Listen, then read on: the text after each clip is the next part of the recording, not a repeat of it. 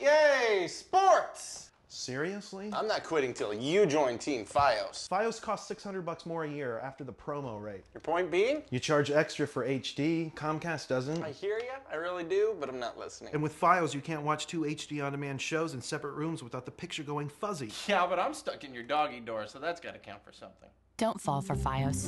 You gonna leave the pretzels way over there? Visit getallthefacts.com to learn more.